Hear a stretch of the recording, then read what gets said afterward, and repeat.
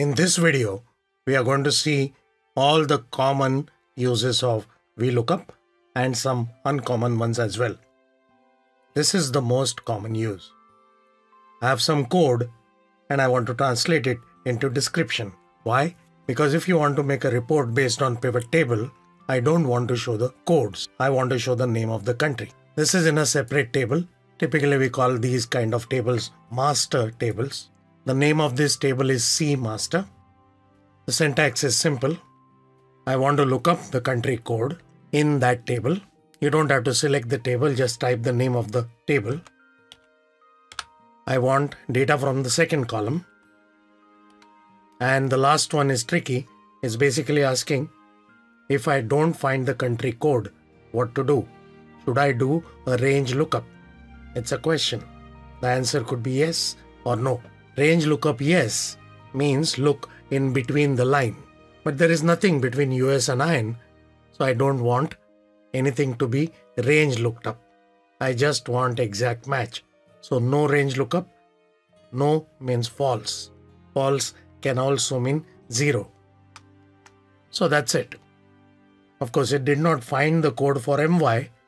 That's no problem. When we update the table, the formula will update automatically. That's it. Simple Vlookup. Now here the last parameter was 0. That means false. I don't want range lookup. Now under what circumstances will I need to do a range lookup? So look at this data. I have some customer names and I'm going to call them for an event. I'm going to call hundreds of customers, so there are registration desks. The customers whose name starts with A to F will go to desk 1 for registration. G to L, not M, will go to desk 2.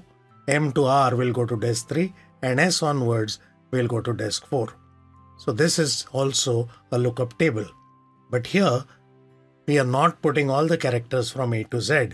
We are just putting specific range names.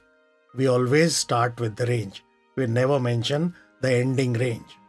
So starting is A, ending is F. So we type G. And the last one means this one onwards. So how do you do the Vlookup? So in this case, the formula is like this.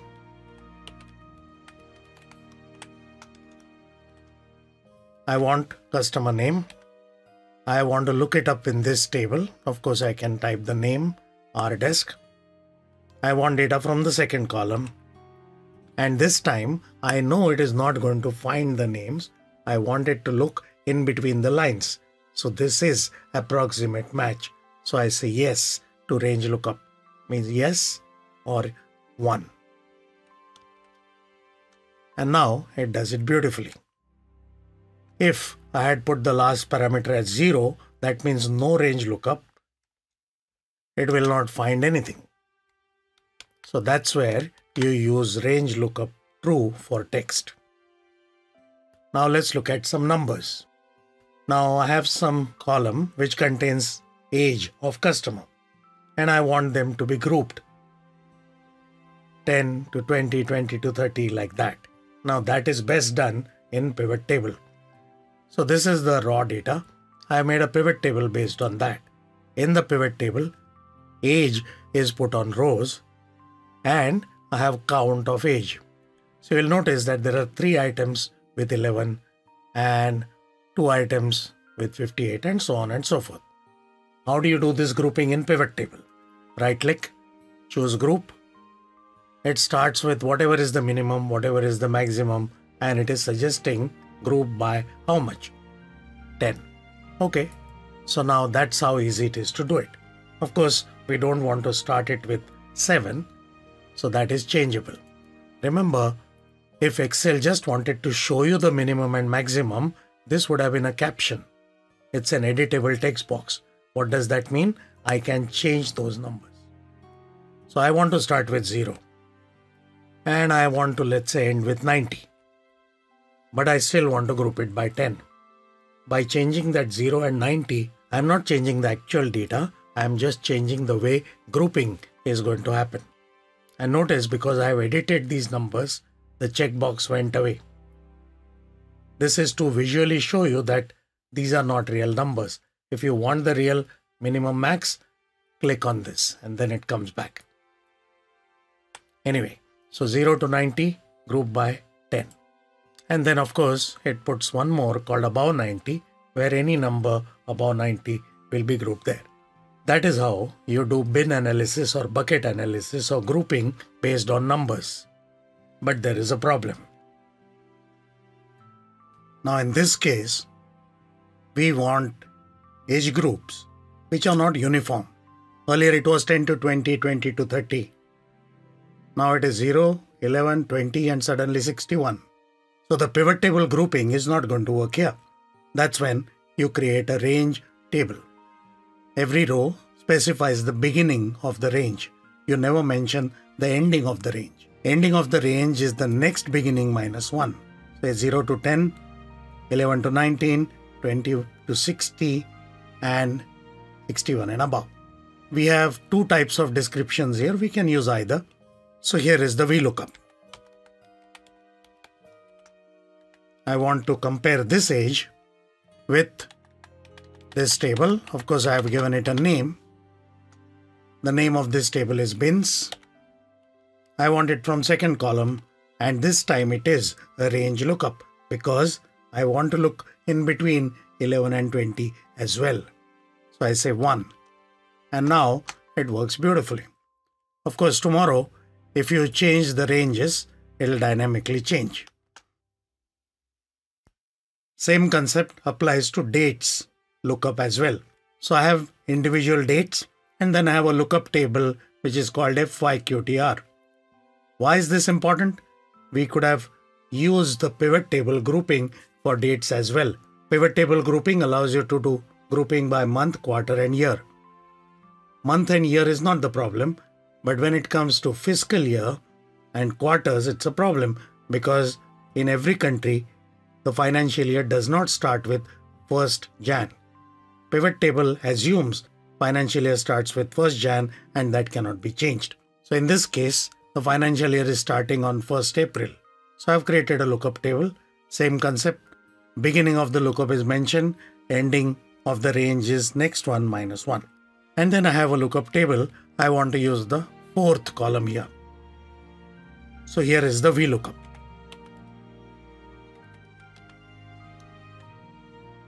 Second column is the name of the table FYQTR. This time I want the 4th column as return value. And of course, this is a range lookup. So 1. And that's it. Now you may be wondering, when it comes to numbers, it must be always compared within the range. So range lookup is always true. No, not necessary. Here is an example where we have numbers, but in this case, there is no range lookup. I want exact match. Why? So these are some transactions customers have done and we have blacklisted some customers. Maybe they tried to hack into our systems. So these are the customers, only 2 of them which have been blacklisted. So this is a separate table and this table is called blacklist. So now I want to cancel some transactions or invalidate some transactions, accept them or reject them. So what do I want to check? For every customer, is this customer blacklisted? So let's do a Vlookup. Customer ID, which happens to be a number.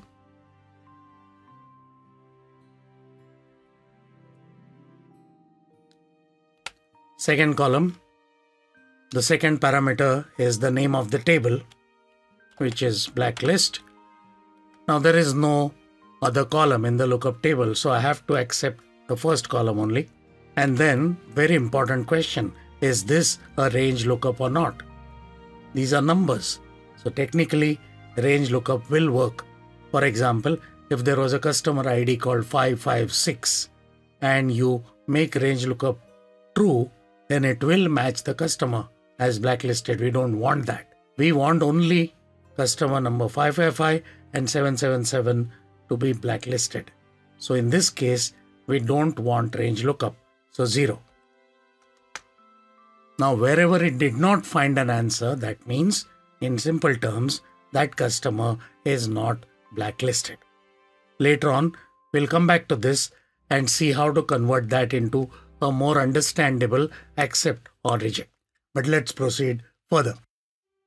Now, many times we want to compare one block of data with another block of data.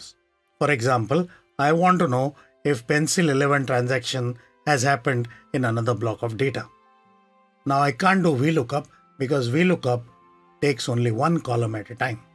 I want this plus this to be checked here. How do we do that?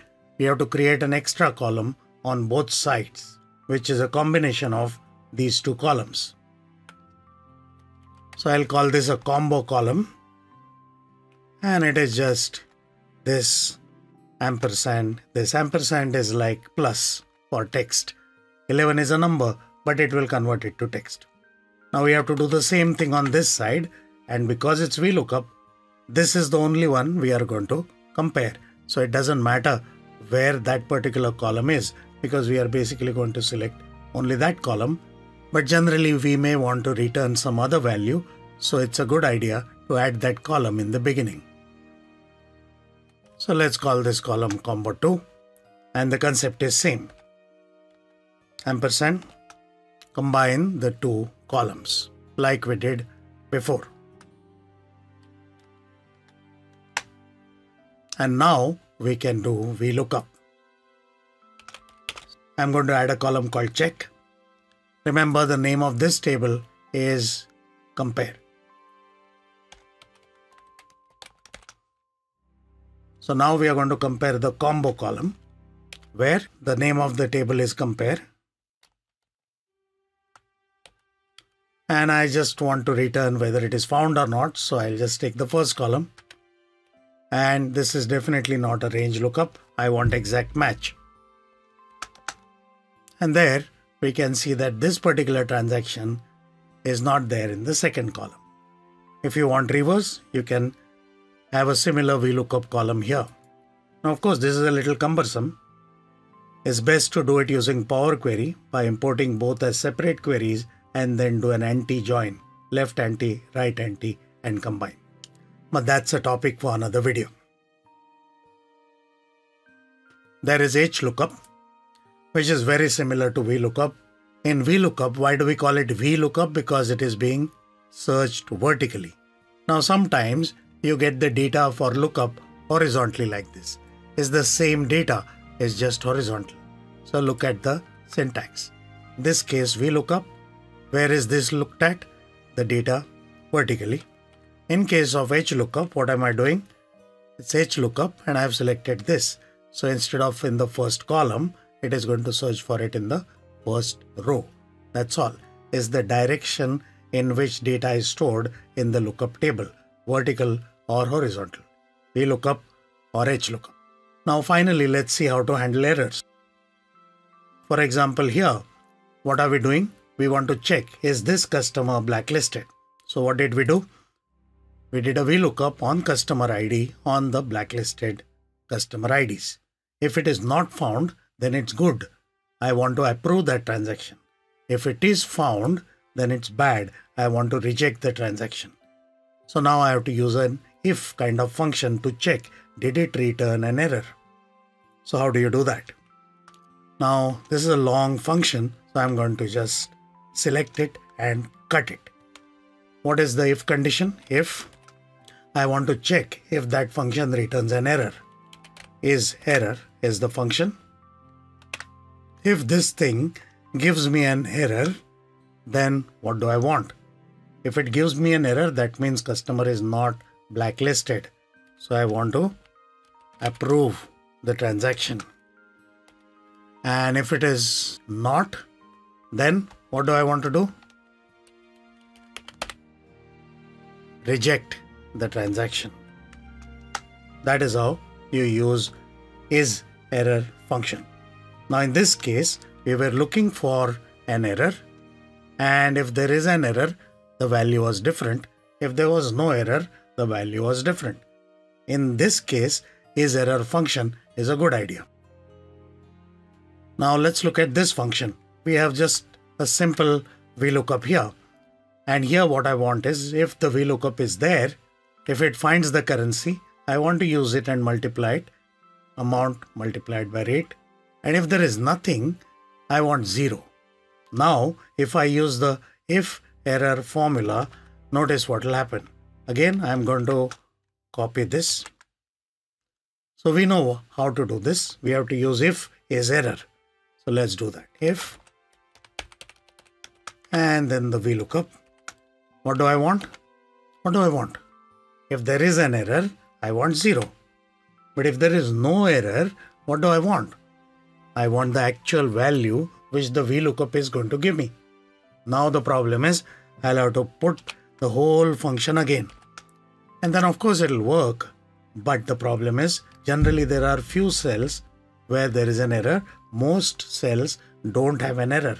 In which case the same Vlookup function has to run once to check if there is an error. If there is no error, it has to run again. So it makes the Excel file slow. So this is a bad idea. That is why there is a nice function which combines the two. Combination of if and is error. So let's write it all over again. If error. It's a single function. What is it saying? Check if there is an error. Where? Oh, in that Vlookup function. So if there is an error, what do you want to do? Give 0. And if there is no error, what to do?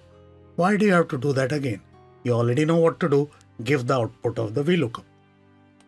So now the Vlookup function has to run only once. So this is faster. So when do you use if and is error? When the if condition true, output is different. If condition false, output is different. When do you use if error? Where you only want exception for error and otherwise return value should be Vlookup. Finally, there is a new function called xlookup, which is way better than all the lookup functions together. The only caveat or only disadvantage is it works only new version of Office onwards, Office Pro Plus.